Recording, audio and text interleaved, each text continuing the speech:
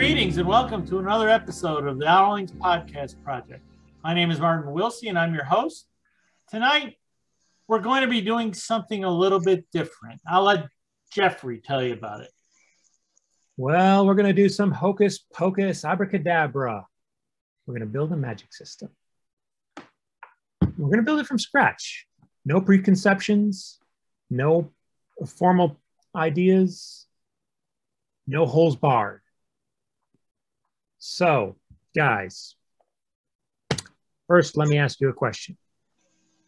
Is there a cost to the magic, and what would it be?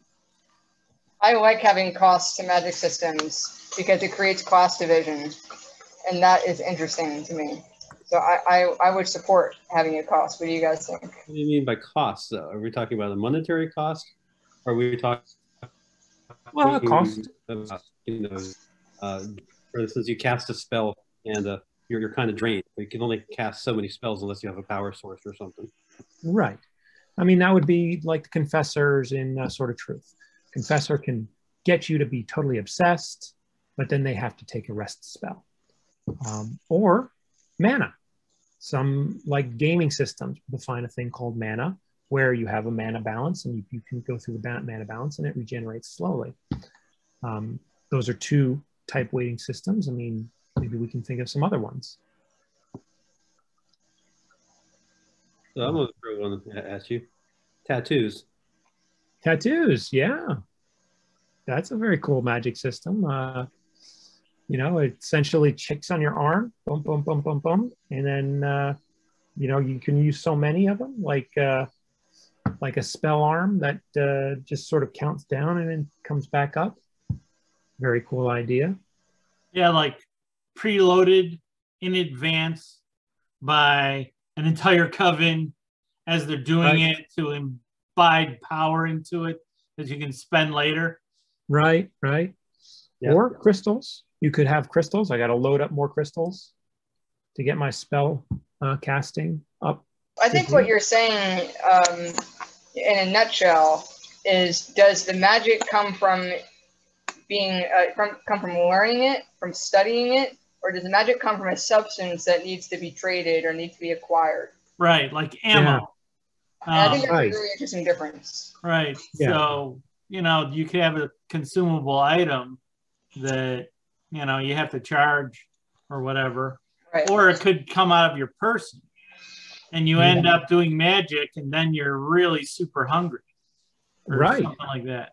So I prefer the substance because of what I said before. I think it creates interesting class division components to your world building, but also because it sort of avoids the trope of like sending someone away to boarding school to learn about the magic, Harry Potter and a bunch of them. Yeah. So that's why I think that's a more interesting. Well, I mean, the metachlorian concepts that we have in Star Wars. No. That's pushing the limits of what we want. The metachlorian is when that was like trying to switch it from being something that was a learned magic to a substance magic, and that did not work because we had come into that series. Yeah. And by the way, for people who don't know, I think we should maybe explain this. So the Force in Star Wars, up until the prequel movies, was something that we understood to be a force that you study, that you learn, and that through discipline you hone your skill in manipulating it. And then new movies, the prequel movies, introduced an idea that the force was made up of what do you say again? Metachlorians? Yes. Metachlorian, yeah. Right. And became more of a substance, which just really messed around with a lot of the themes, the spiritual side. I don't know. It didn't really work for a lot of people, as you can see. Right. And then the third set of movies, they kind of pushed away from that and went back to more about training. Let's not talk about Star Wars. How about this is not about back to magic systems. So we decide whether magic's going to cost the wielder or not. Yeah, does it cost? I do think the confessor is a perfect concept of that, where the confessor can cast the magic, but then is drained for a good few hours and needs protection. if you've played any D&D, you know that you have only so many spell slots, and then boom, you can't do that until you have a nice long rest. You run out. So I think we all agree there should be a cost system. What it would be, whether it be mana or something that needs to be recharged. I think that seems to be what we want. I think this whole thing so far is just totally not original enough. Okay. I think that it's been done a ton of times. We should come up with something wickedly original. Yeah, because we've already put references to what these things are coming from. What if the techno mages from Babylon, or from the Crusade project, I don't want to reference anything. I want it to be absolutely original. Let's what come I'm up saying with something there, original. What I'm saying there, though, is just that what if the magic is technology? The magic is literally just stuff that future civilizations developed, but is so beyond our knowledge, seems like magic. That's nano, though. I want magic. Yeah, I want real magic.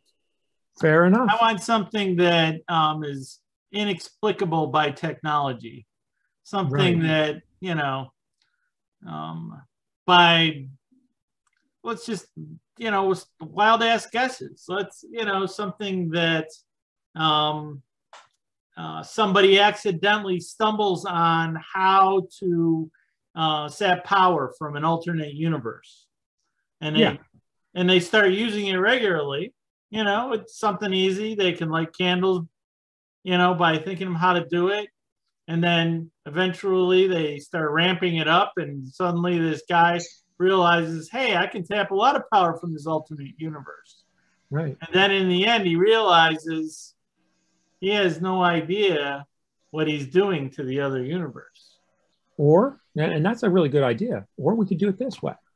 What if you can tap into the quantum vacuum and pull all that vacuum energy out, and it seems limitless. But what you don't know is you're causing the universe to expand even faster and come to heat death even faster, and you're expanding those voids every time you do it. You're being a physicist again. Yeah, or magic. Magic. Oh, well, okay. But hey, pulling from another universe, that's kind of physics anyway.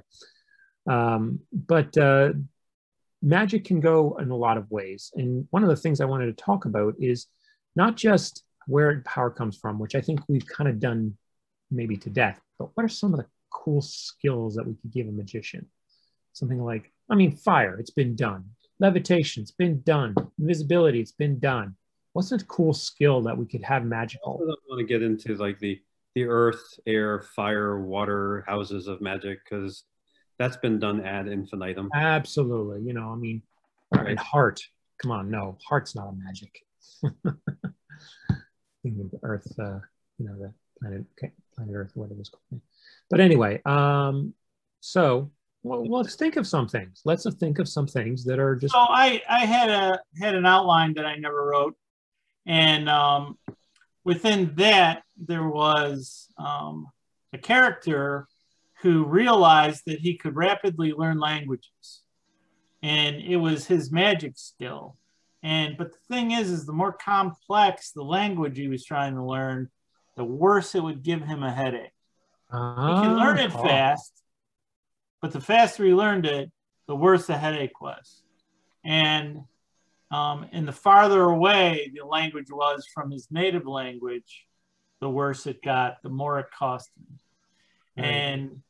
And then one day he realizes that suddenly he has this really horrible headache because his dog is trying to tell him something. And he starts understanding that there's archers hiding in the rocks outside his cabin. Right.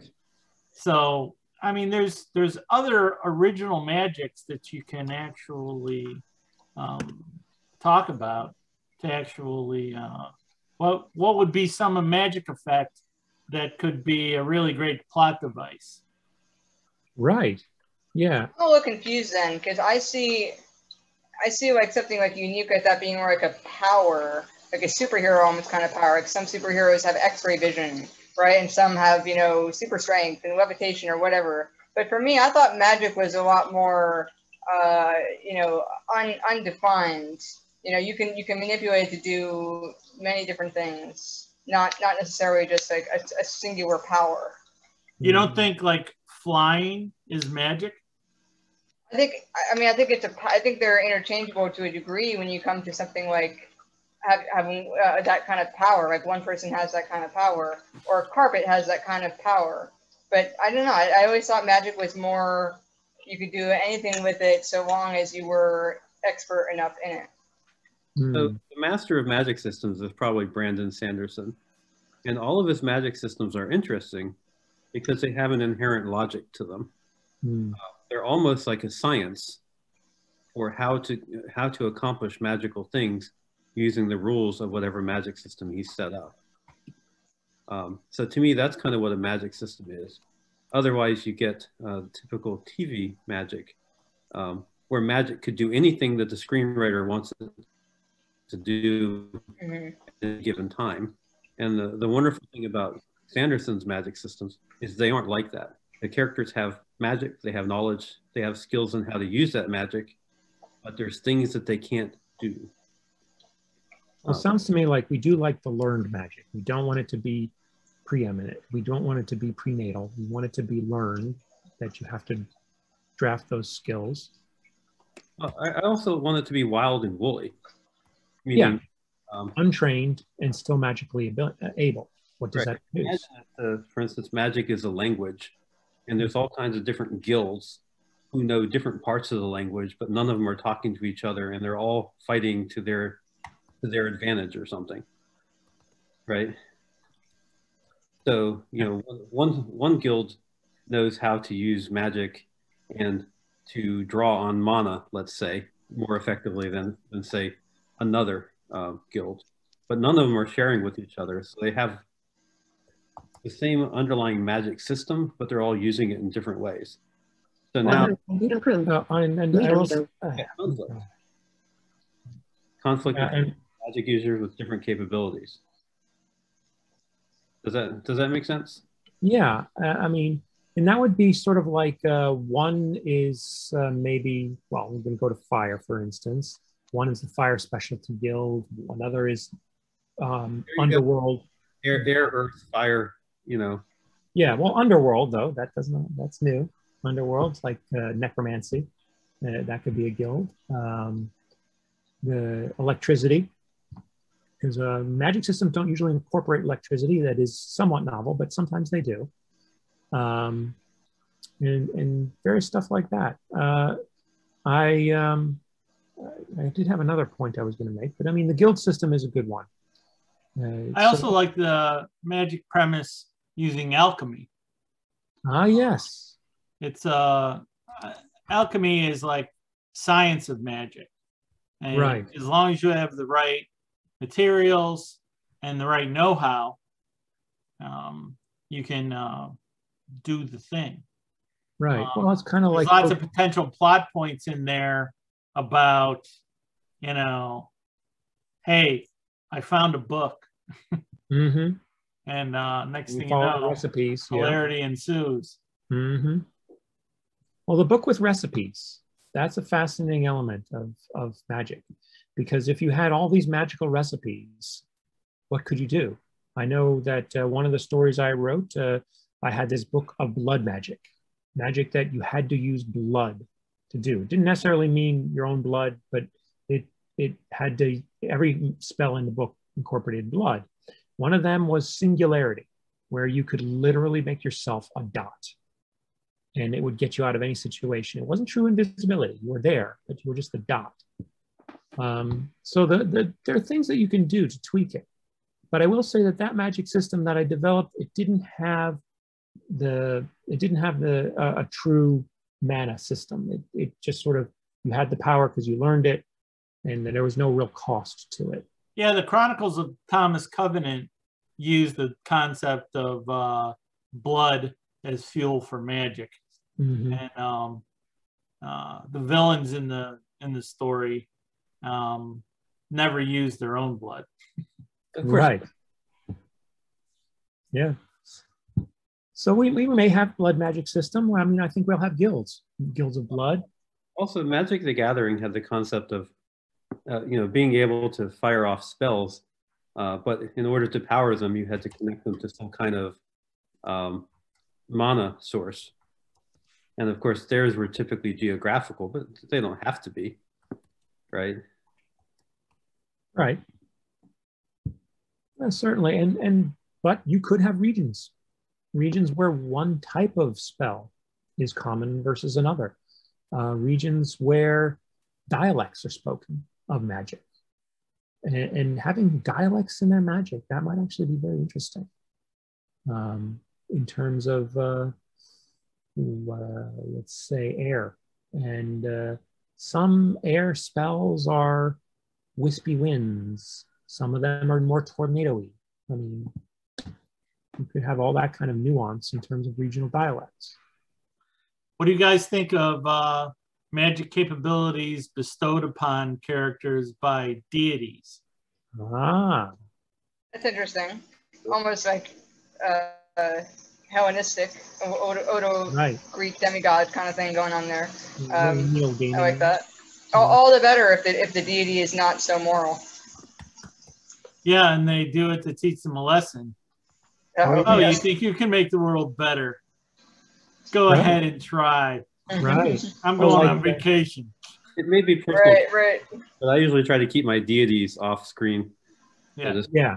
You don't typically want to focus on the deities because how would you get into their head? It's hard. And so don't bother. But we're talking about the effects of the magic. You have been presented with this magic. You can now open any door, no matter how locked. So I don't know if that's a really good skill, but hey, it'd be fun. But that kind of stuff. I mean, there's lots of magic is boundless in terms of the number of spells you could come up with. I mean, I remember heroes. Well, that spell magic is only one category. That's true. You know, it's Shay mentioned superheroes. I consider that a kind of magic. Right. You know, to be able to manipulate, you know, tell ocean life what to do, like Aquaman. Mm-hmm. You know, that's magic. Right. Strength of bending steel. I mean, that can also be telekinesis, teleportation, and all those fun little things that are psionic magic. I'm actually very fond of that. I used to watch the show called The Tomorrow People. We've talked about that a bit on this show before, the three incarnations of it. But I'm thinking about the nice old 70s version that, you know, you had these three powers, the three T's, and you could manipulate anything with your mind, which was actually kind of fun. But it's a kind of limited magic system. You could project, and projecting is a nice magic. You know, projecting your mind into someone else's mind and forcing them to think something that they're not normally thinking, that is a very powerful type of magic. I think we've done more talking about magic systems than actually designing a magic system. Well, we are. And so we have... That's okay. Yeah, no, well, we have kind of a foundation. A magic system, you got to actually come up with some planks to build on. Right. And I think we have some. We say that there's going to be a cost. We're probably going to have guilds, because I think we all agreed the guilds were a nice idea. They're going to be trained. You're going to learn them. So we have those things. I mean, we kind of danced around specifically what those spells would be. But I think we do have some elements of what we would expect. Now it would be a matter of fleshing out the details. Like, what would those guilds be? What would their specializations be? What are some of the dialects that might exist in magic? And potions and all that kind of stuff as well. So, I mean, I can propose that, like I say, necromancy. Necromancy is a fascinating one. Make zombies with necromancy. I still don't think we have a magic system. Yeah, that's still not original enough. Not well. Maybe the whole point of this podcast is that it's very hard to create a magic system. It's original. That hasn't been done before, especially if you have 4 people that you have to agree on. Have you guys ever created a magic system for any of your stories? Yes. Oh, I have. I mean, yeah. I mean, I just. Okay, so Dave, tell me about your magic system. Okay. This one or the one that I created? The one that you created. The one that I created, I had different types of ways that people could basically draw on mana. Some were more effective than others. I had different levels of magic users and different capabilities that they could exhibit at the different levels.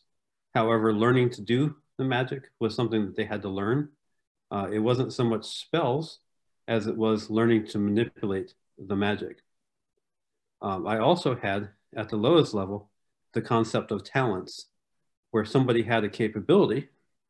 It wasn't something that they cast or anything.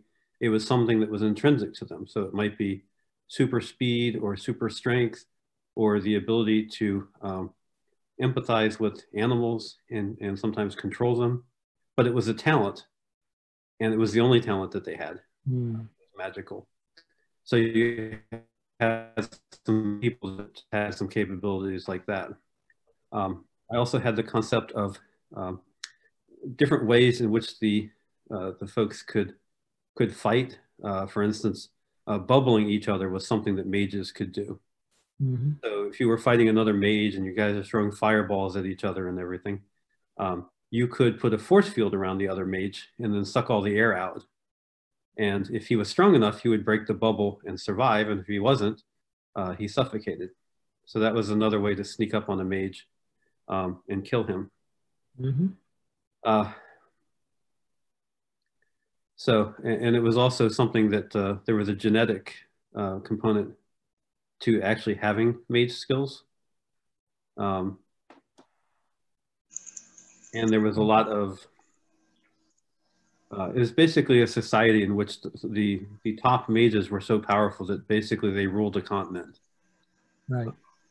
Yeah, lots of good plot capability there for creating caste systems and things like that. So I designed it with the idea that there could be lots of different conflict. That basically, if you were an alpha, the top category of mage, then you were basically one of the ruling elite. Mm-hmm. Also, I had some things like healers. Some healers actually had healing blood, meaning if you actually took some of their blood and put it on a cut, it would heal you. Well, those healers were very much in demand. If you captured one and chained them up in your basement, not only were they immortal, but you could transfuse their blood and potentially be immortal as well. So it turns out there's a whole black market economy in kidnapped healers. It's something I haven't touched on in my stories yet, but it's something I have in the works. Right. So the bottom line was, again, it was a wild and woolly magic system. I haven't worked out all the quirks and problems in it, but I have the overall shape of it, and it shapes my entire world. That's the 1,000 Kingdoms world, isn't it? 1,000 Kingdoms world. Mm-hmm. The reason why there are 1,000 kingdoms is because the ruling mages like lots of tiny little kingdoms, and they don't care if the kingdoms war with each other, as long as nothing that they care about, like say trade, gets stopped. Right. Otherwise, they pound on somebody until the war stops. Mm-hmm. So it's a very dystopian type fantasy world where life could be good in one place, but life could be terrible in another place. And lots of inequality and thus lots of conflict for stories. And that ultimately is what I want out of a magic system too. If you have magic in your world, it's going to shape your world. Mm-hmm. It's going to shape the politics of your world. It's going to shape how governments work. Right. Our history of this earth would be much, much different if serious magic really worked. Absolutely. Absolutely. And I will say, weapons of mass destruction have changed politics since World War II. Mm-hmm. The Cold War. I mean, you have a magical Cold War. You can do that. And I will say, go ahead. No, Marty kind of initiated this. Does that answer some of your questions about magic? Oh yeah, absolutely. I think that, you know, when I've started magic systems, I start small and then grow it out from a specific skill or a thing. Like in the one stand, the main character, he's magically cursed, and he's basically immortal. And when he gets wounded, he'll heal rapidly, but the environment around him gets the heat sucked out of it in order to perform that. Right. And so that was technically how the magic system worked. Yeah, I actually like that. And well, it was a really small novella that I wrote that had the potential to have a much wider story associated with a greater expansion of the magic system associated with it. I guess I'll explain a magic system that I created too. We're going to go around and do that. Sure. So, you know, in Exodus, in the Bible, with Moses and the Pharaoh and all, a lot of people don't realize that many people during that time did not say that, you know, my God is real and your God is not real. What they said was, our both gods are real, but my God is more powerful. Right. And so that's an interesting dynamic that inspired me a little bit when I was creating an urban fantasy novel with many, many different ordinances of different priesthoods of two different gods. And so the magic system that I built around that still had mana that was used sort of like as credit cards. So if you were able to obtain mana, either through the church or doing a good deed, or maybe you bought it, you could cash in that mana by doing some sort of ritual or magical act in the name of your god. But because the gods varied in their power, you know, the mana was the credit card and the god was the bank. So the god, you know, the more powerful god would have unlimited credit, and the lesser powerful gods would not be able to do as much with the mana. But maybe you served him because you felt that, you know, his values were better, or you felt that, you know, in time he would grow to be the strongest god, whatever. Everybody had their own reasons for serving their own gods. Obviously, that the more powerful ones were more popular, but that also brought in a lot of corruption. So the very popular gods had very corrupt priests who were able to control monetarily the mana that people used to cash in. And then there were people who did not believe in any god or didn't want to be religious. There was an outlawed type of mana called black mana that was illegal, but was highly powerful, didn't need any god's name in order to work, and was charged or cashed in by doing various illicit things, sometimes through blood, sometimes through certain sexual acts. It brought in a lot of interesting dystopian type political decay, if you will, in the world. And so it was a very, anyway, I don't want to like say it was very cool, but to me, I thought it was a very interesting way to operate that world. And so I still have fun with that magic system. That's very cool. Bitcoin. You created Bitcoin, the magic version. Yes, I created Magic Bitcoin, which is great for an urban fantasy setting. I think that's a really compatible type of magic system to play with. Right. Well, I mean, I might as well just finish this out with the Twilight Wanderer magic system, which is there's a public magic that's trained. You go to the school and you learn it. By the time the story starts, someone has a book of blood magic that I mentioned before, and the blood magic is very powerful because it allows you to mind control an entire sovereign state. And when you can control that entire sovereign state, you have a great big army. And that person that did that killed more or less all the magic users. So then it just became this woman our protagonist, who had these skills, these very basic skills like invisibility and stuff that's run of the mill, and couldn't compete until she found that book. And then she had to decide how she would use it for things like taking all of the moisture out of a room and flooding the room, or as I said, the singularity spell, or she doesn't do the controls things, but so those are the type of things. Now, as far as the strength, no, I say taking all the water out of a room, that's as easy to do as turning yourself invisible.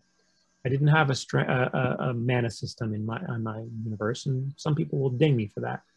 But I just wanted to have magic for the sake of magic and just have magic do what it needed to do for the story. But that's because I didn't think about the magic very much. It wasn't really about the magic. It was about the characters and how they developed. So. Right. So we were going to develop a magic system. And we did not. And we did not. We did not. We talked about cost, guilds, and learned. Yeah. So I'm going to put forth an idea, and then you guys can tear it apart, add to it, or reject it. And lay it on me. We'll see what happens. Lay it on me. So basic premise, fantasy world.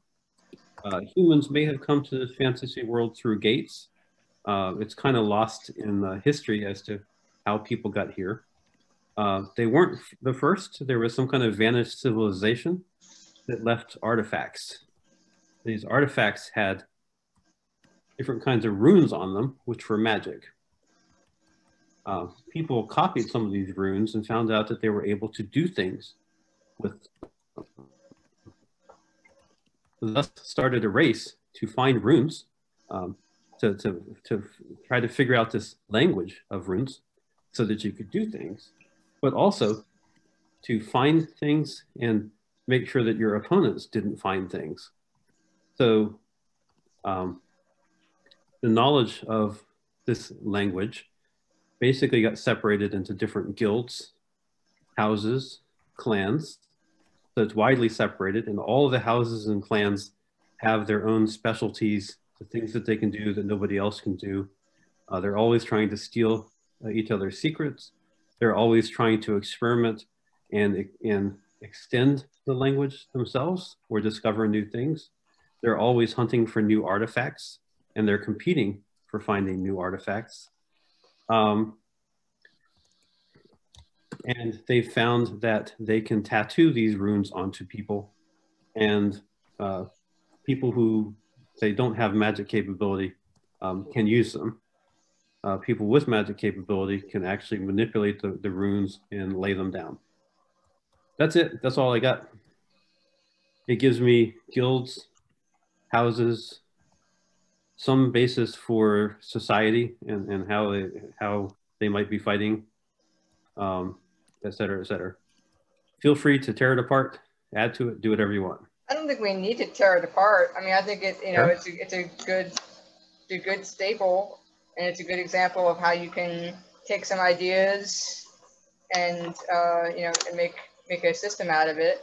I do think that the past civilization, which is a trope, also works though because it's a legitimizer.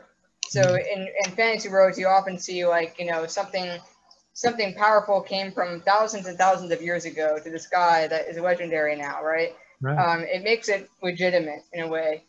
So I think that works. But maybe if I were to try to criticize it, I would say, well, can we make that more original? Could we rethink maybe the past civilization and make it something we haven't seen before? But that's just a thought. But I don't really think we need to tear it apart. I think the past civilization thing actually works in a lot of contexts. I mean, even in science fiction, like the Forbidden Planet. Sure, you see it everywhere. Still the plot holds up, and I like the idea. Well, I mean, the beauty of this is that when it's an ancient civilization, it goes back to that something that is sufficiently advanced can seem like magic when maybe it was just technology. And then the question, of course, is where did they go? Yeah. What happened to them? Was there a war? Is that why there's so few artifacts and cities or anything left?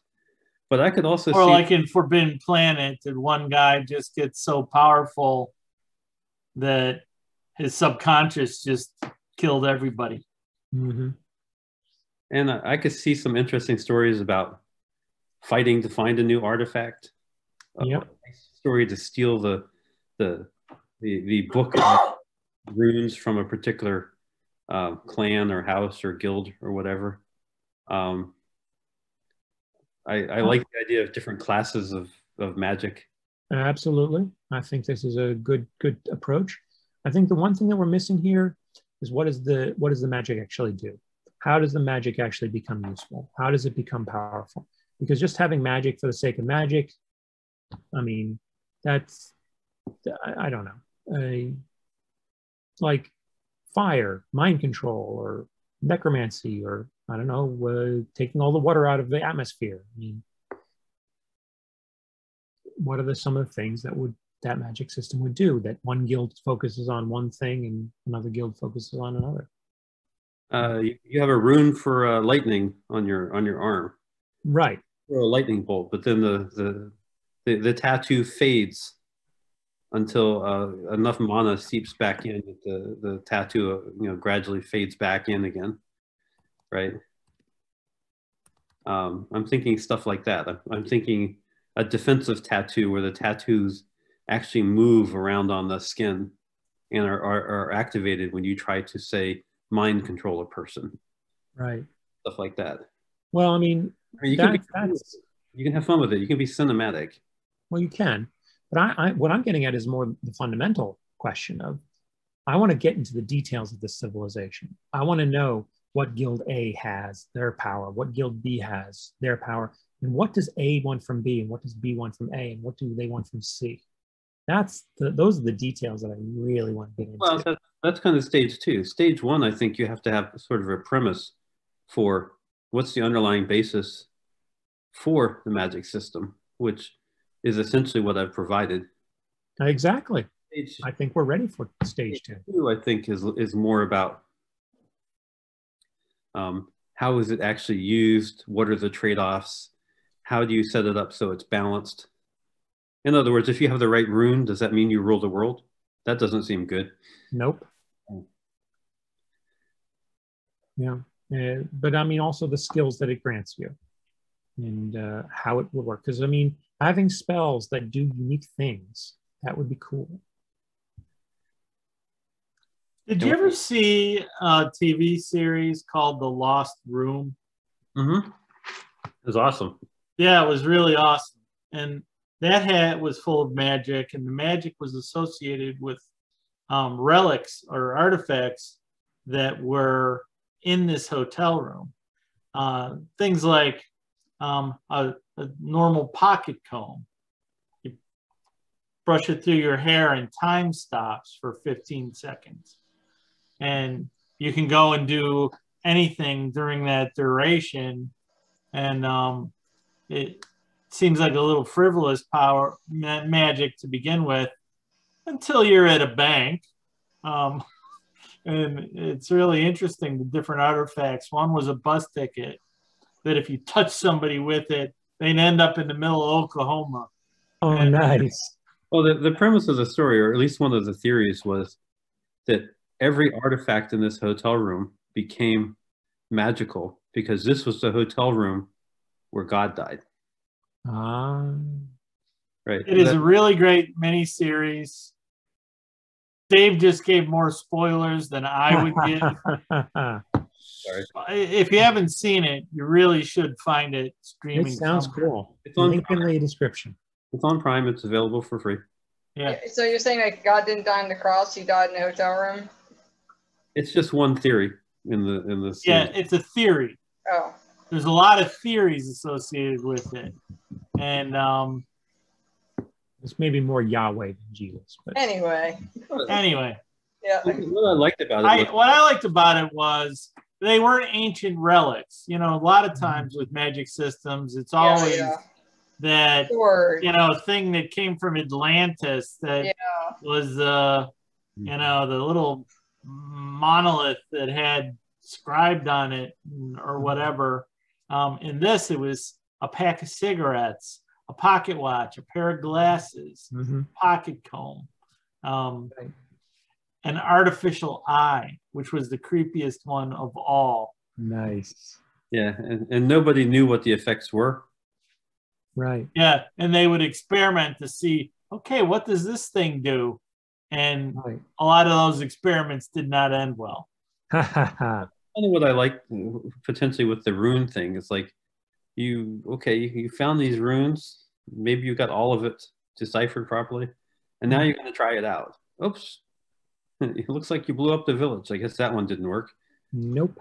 Did you know that Vikings actually believed that runes were magic? Because you'd have a bunch of runes written down in a book, and if you understood them, you could just simply look at a book and suddenly know how to forge steel. That Wow. seems pretty magic to me. That is pretty magic. Or you could be spoken to from your ancestors. You know, it's I love the idea of runes and magic. There is kind of a magic to it in that I could read a book and understand what Julius Caesar was thinking 2,000 years ago when he was fighting in Gaul.